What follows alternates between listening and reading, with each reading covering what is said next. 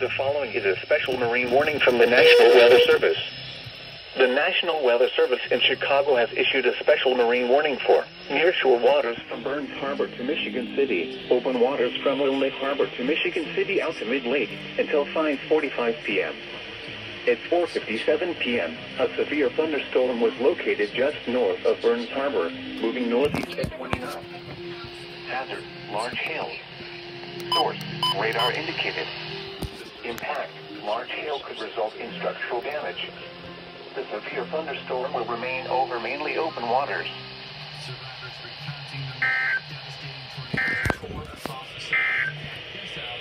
Now here is the hazardous weather outlook